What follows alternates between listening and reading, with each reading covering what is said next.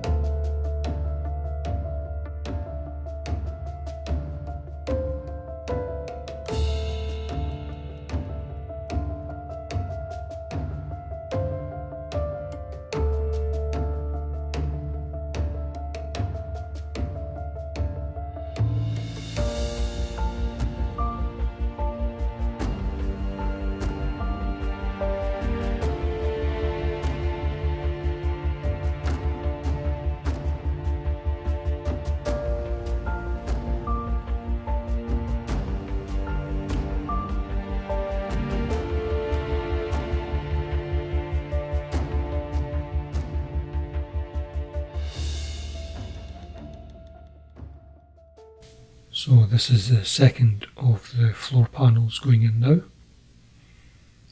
and there is a tab at the back of this panel which I understand may be to enable you to more securely fit the tailgate in the closed position should you choose.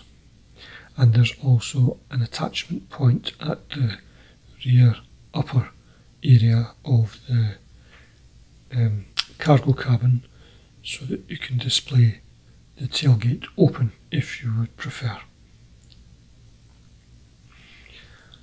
And next up is the attachment of the main frame in the fuselage, and it also carries the wing spar. I've employed the liquid cement bottle to help me out here, keeping that piece in position until the glue dries. So what you see now is the interior cargo area with the frames in place. There will be side attachments slipped onto the wing spar to cover these areas in due course. There was no specific bulkhead separating the cockpit area from the cargo bay. And now you can see all the internal parts painted up, ready for attachment, and also the sub-assemblies for the wings, the tail booms and the control surfaces. I found it easier to build this model in subsections because there's not really a lot of detail inside the aircraft, and this helped to move the build on a little bit quicker. And now, what little detail there is in the cockpit, we have two sets of pedals and two separate styles of control column for the crew members. These pieces are nicely produced, and also now the instrument panel with the transfer from the transfer sheet in the kit applied to give a little bit of detail to this part. And now the cockpit floor. It should be noted that this transfer here is not indicated on the instruction sheet, and it's a failing of this ICM kit where there are no callouts for paints and there is no indication to put that transfer in place. This is the pilot seat with the super fabric seat belts from the Edward range. I find these very good to use and easy to attach with crystal clear.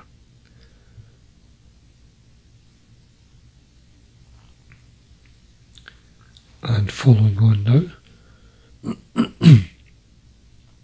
we have the floor for the rear tailgate. If you care to look on the internet for Gotha 242 images, you will find some photographs showing a rear-facing machine gun firing downwards from the rear transparency. And I was quite surprised when I checked that some Gothas could carry up to 8 machine guns. Mine only has 2. I'd like it to get off the ground. So here is the tailgate put together, and that previous part, the floor, will rest against this frame that you see here, and it locks in at the rear of the canopy at the extreme tail.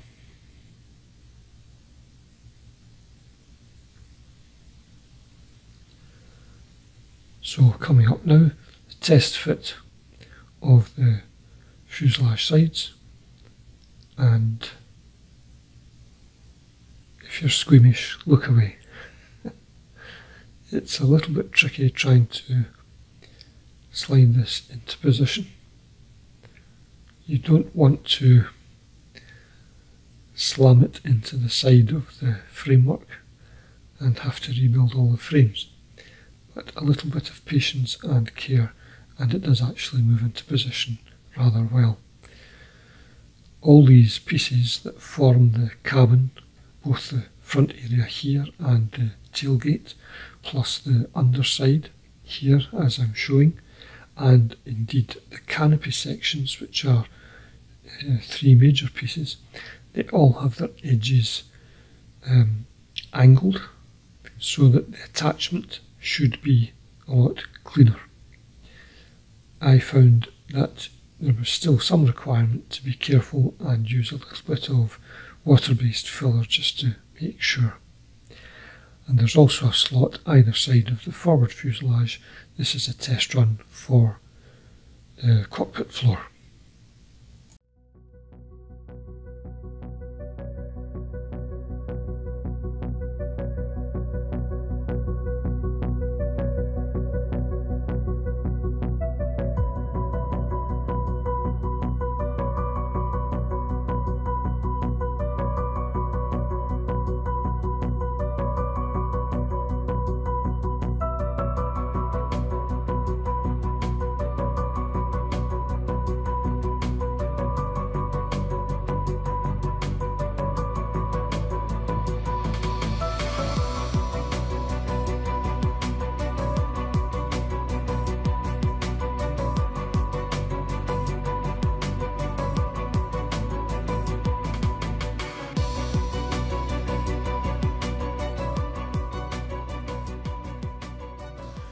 So in that last section you saw a little bit of work on the wings and the tail booms along the join lines, which needed a little bit of attention with some filler. Here on the rudders, the upper pin, you can see on the rudder in the background, helps to keep the item safely in neutral. However, if you wish to adjust the angle of the rudder, it's better to remove the upper pin. Now this is the pilot seat with the rear straps now in position, and I'm about to attach the side straps in the same manner. A small quantity of crystal clear on the back of the strap, or the belt I should say, and carefully push over the side into the seating area, and any excess can be removed using a damp cotton bud. And needless to say, the co-pilot seat was similarly attended to.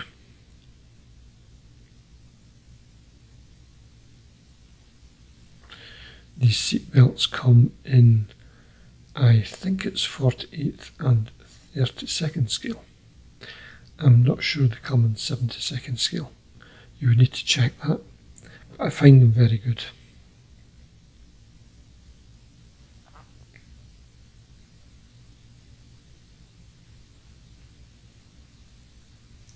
And there we have the finished presentation.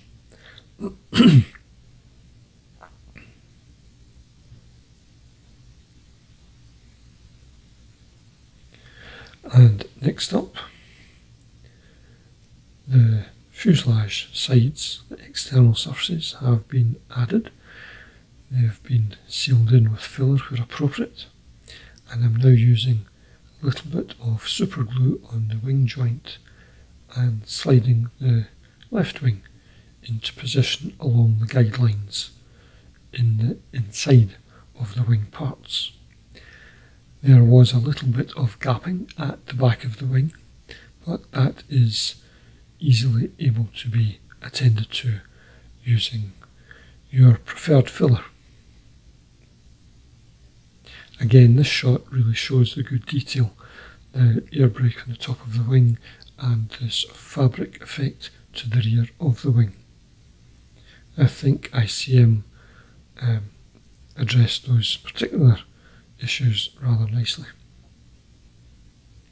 And the forward sections of the tail boom, the upper and lower sections, are also now in place. I chose to adjust the angle of the wing control surfaces, and in doing so you have to bear in mind that the hinges and the actuator arms need to be modified so that they sit at the correct angle.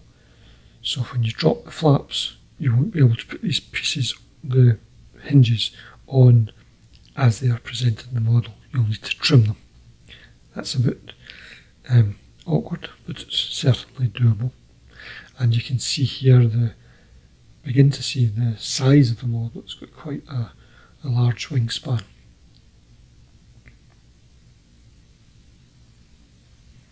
And now the attachment of the tail booms onto the airframe.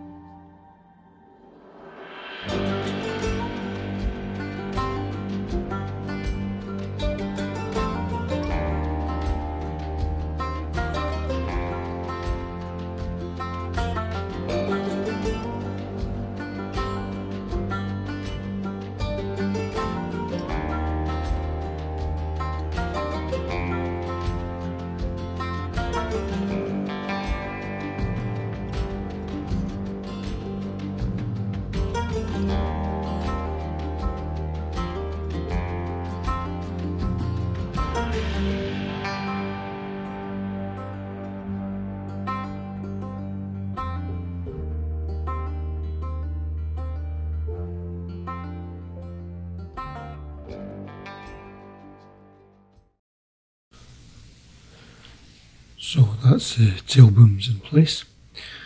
If you thought some of that stretch of footage was a little bit disjointed and shaky, you would not be wrong. As soon as the tail booms were on, I found that the aircraft was a little bit awkward to manoeuvre.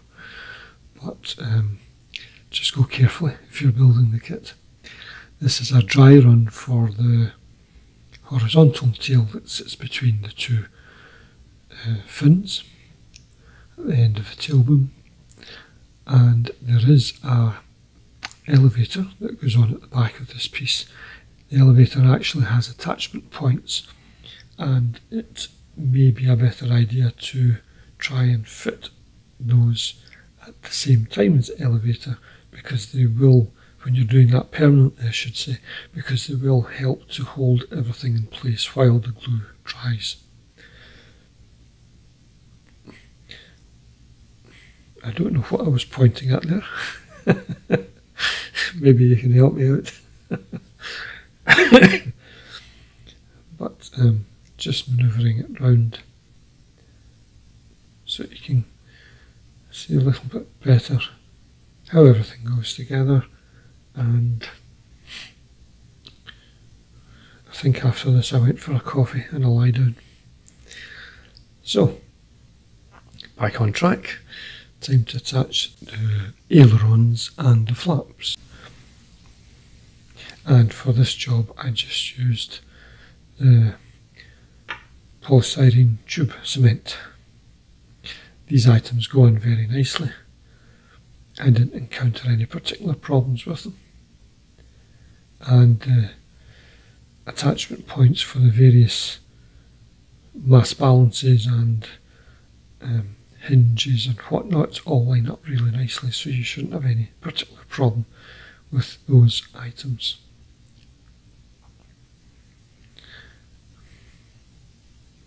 And I think coming up next you will see it's me just gently manoeuvring the wing into range of the camera.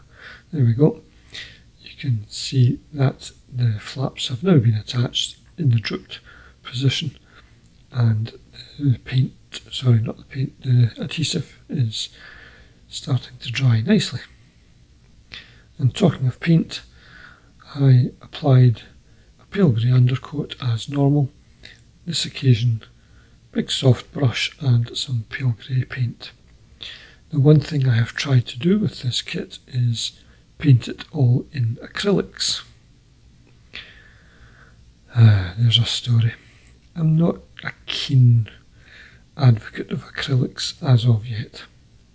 It may grow on me, and I think in part it's because I've used enamels for so long, but these are the new Humbrol acrylics, and they are now the only source for their very good previous Luftwaffe shades.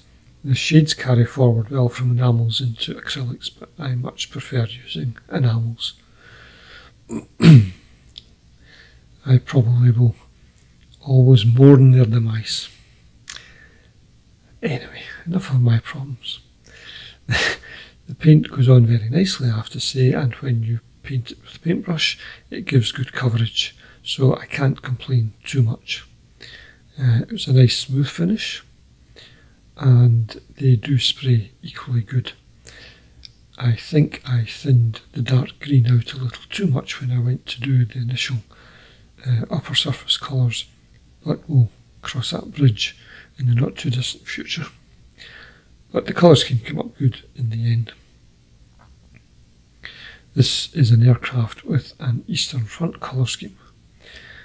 It does not seem to have had the yellow fuselage band around the tailgate, but it did have yellow underwing markings for the Eastern Front theatre. The colour scheme, when you see it, is my take on a genuine photograph of a Gotha 242 on the Eastern Front with that style of application.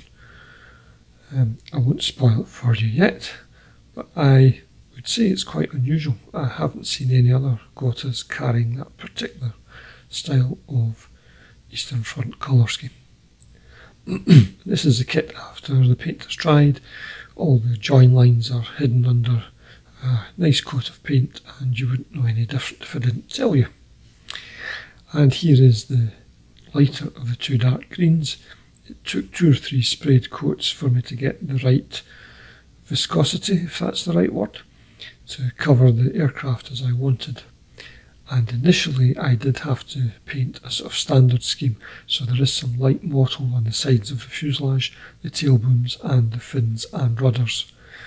This was darkened quite noticeably as the build went on, as the paintwork went on, and it, as I say, came out rather well at the end of the day. And coming up now is the continued application of the colour scheme, so I'll leave you to watch that and return to you again in a short period of time.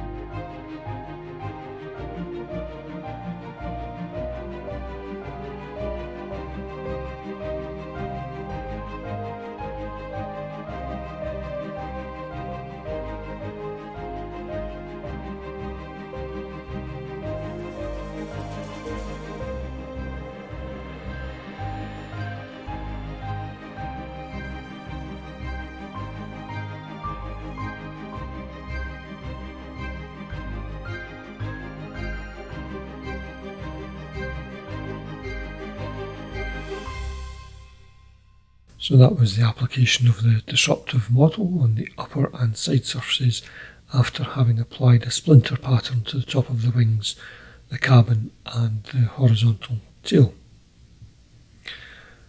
And the two images you've just seen, as you can also see here, involve the support of the tailgate in the open position using brass rods to take the place of the plastic pieces. I thought the rods would be instrumental in giving the assembly a little bit more strength. So heading towards the end of the build in a few minutes, guys, so this is one of the last jobs I have to do, and that's to remove the mask hull from the transparencies and tidy up any bits of debris that come away with the coating. And in order to do the tidy up work, I used a dampened cotton bud just to carefully remove the debris, bearing in mind that although it's got a coat of pledge on the upper surfaces over the paintwork, well, on all surfaces over the paintwork, the paint is acrylic paint, so it could be susceptible to being removed if you go too hard at trying to clean up the transparencies themselves if you go onto the frames. So this is the process that you're seeing now.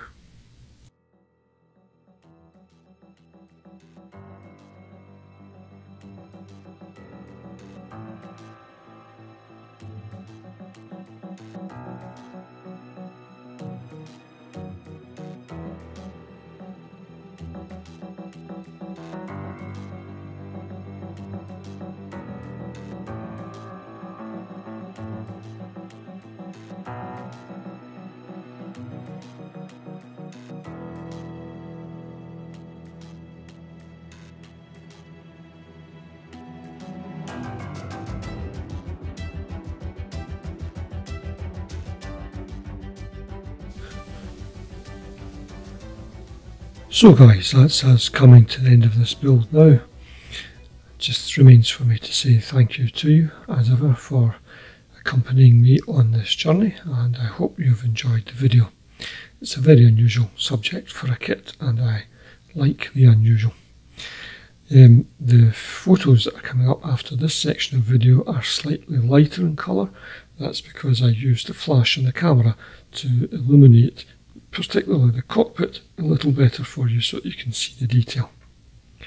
So I hope the next kit won't be too long before it hits the screen here, and until then I wish you all the best, happy modelling, and I'll catch you soon.